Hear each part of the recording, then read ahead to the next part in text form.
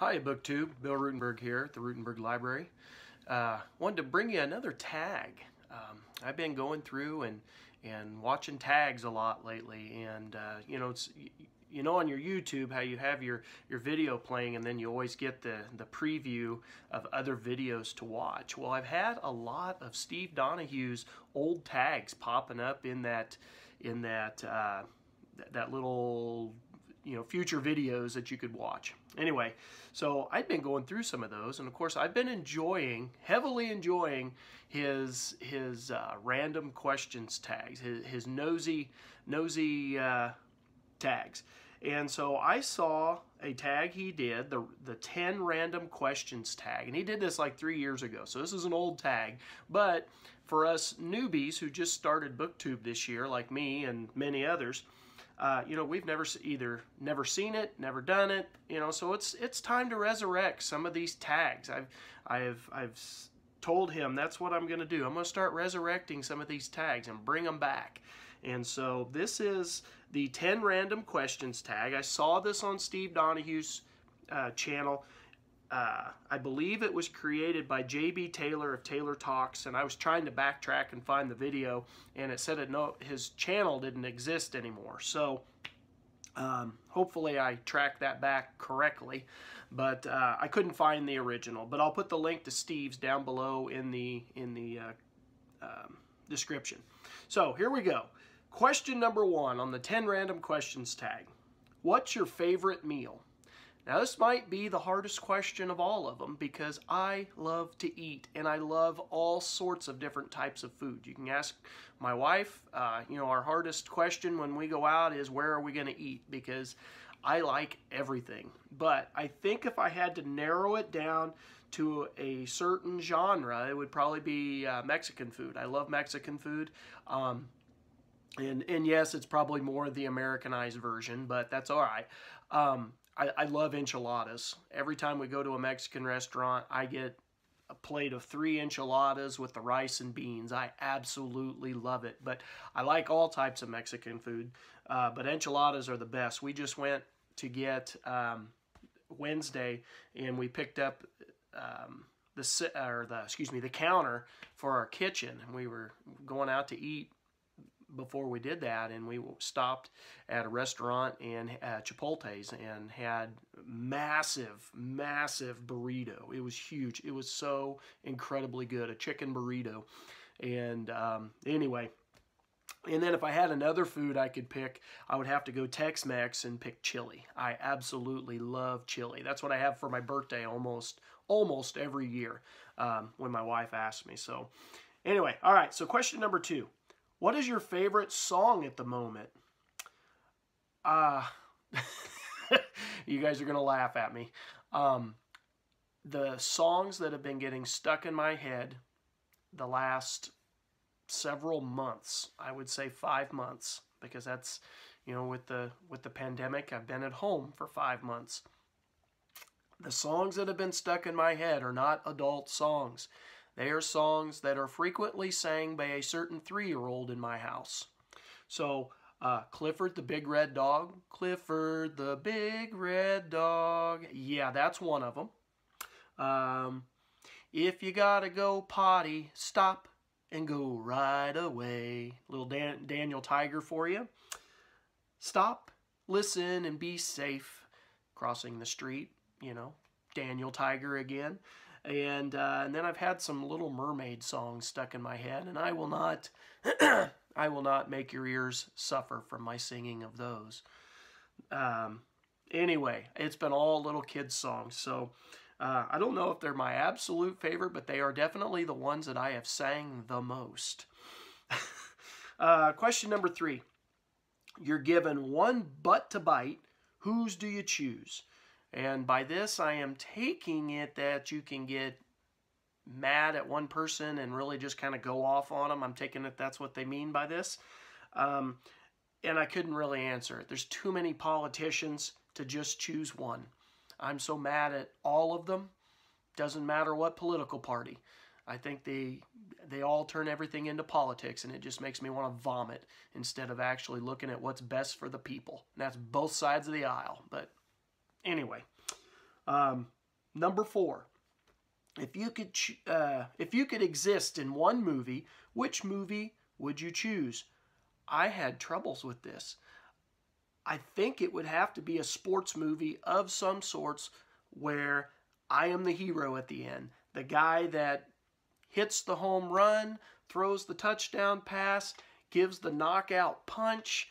I had some movies running through my head, hits the game-winning three-point basket, because I could never dunk. There's all kinds of sports movies out there, and it would have to be a sports movie. I mean, I thoroughly enjoy them. I enjoy For Love of the Game, when Kevin Costner's throwing that perfect game, and he's got all this other stuff going on, and the very last pitch. I mean, the game comes down to the very last pitch of whether he was going to be able to throw that perfect game, or Rocky Balboa, hitting that knockout punch in the 10th round, 15th round, whatever. That would be the movie. It would have to be a sports movie of some sort. I don't know if I have a particular one. All right, so let's move on. Number 5, if you are president and you could ban one thing, what do you choose? Now, Steve did a good job of saying, explaining the president can't ban stuff. But let's pretend that I could. If I could, I would have banned COVID. Yeah, I know that's not possible, but I would have done it. Anyway, get rid of it. We wouldn't. Anyway, that leads to a whole nother discussion. All right, number 6.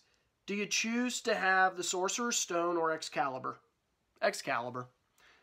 Number 7. Your death. Who do you choose to bump off? So I'm thinking you're like the Grim Reaper is what this is meaning. And being a fan of history, the nonfiction stuff that I like to read, I would choose to go clear back to World War I and bump off Adolf Hitler and just solve a lot of problems right from the get-go. Solve them before they're problem. Nip it in the bud. Number 8. What indie book deserves worldwide acclaim? I got to be honest. I don't know that I don't think I've read any indie books. I mean, if they were indie books, I wasn't aware of it. So I have no answer to this. Number 9. What hidden talent do you have? Okay, so right now I couldn't think of any for right now. But I was thinking back to when I was younger, when I first went into foster care, and I got into baseball. That was kind of my outlet of life. I watched baseball, collected baseball cards. I lived and breathed baseball. And I had this freakish talent of being able to memorize statistics. And this is not just the year 1989 when I started doing this. This is like from 1989, and I would read the back of the baseball cards, and I would know 1988, 87, 86, and so on and so forth. And I had a freakish talent for knowing the record books, baseball's record books. And I could talk with the best of them, and I could talk with adults about this. I remember when I started going to church, a church van would come pick me up, and I was really quiet and I just went into a group home actually at that point. And the van driver was a huge fan of baseball, and we started talking baseball. And next thing you know, he's asking me questions. Well, what was Tony Gwynn's average in 1987 or whatever? And I could give him the statistic just like that. Well, who led baseball in 1984 in home runs? And I could just rattle that off. I could give him the top 3, 4, 5 home run hitters. Excuse me. I just had a real freakish talent for that. Now, I'm not so much. I don't know that I could remember all of it. I can remember some of them, but it always ends up as a fun quiz question at baseball practice. But when I was little, I had a talent. And last question on this 10-question random tag here. Number 10, you can resurrect one person. Who do you bring back? So what person would you bring back from the dead? I think for me, it would be my mother. My mom died when I was only 12 years old, and I was I was adopted at that point. And I did not find out about my biological mother's death until 3 months after it happened. And so I didn't get to go to her funeral. I didn't get a, and I was still at that point, I mean, I knew who she was. I knew, it's not like I was taken out of the home at such a young age that I didn't remember my parents. Excuse me. But I would love to bring her back just so that she could see the man that I have become. So she could see her grandkids. So she could see that I made good for myself and I didn't follow the pattern that my biological family was, that pattern that our family unit was on. I didn't follow that. I made good for myself. I got a college education. I made the most of school. And I would like for her to see that. And so to know that she was proud of me, to see her grandkids, see what they've been able to accomplish, meet my wife. So, my mother. Anyway, not to end on a sad note, but that is the 10 random questions tag. Thank you to Steve Donahue for doing that. I know he wasn't the creator. Again, J.B. Taylor was the creator, but I couldn't find that original video, so I'm going off of Steve's. And thank you for that creativity and in his answers, and I enjoyed those. Hope you've enjoyed this. Thank you for watching BookTube. Have a great day.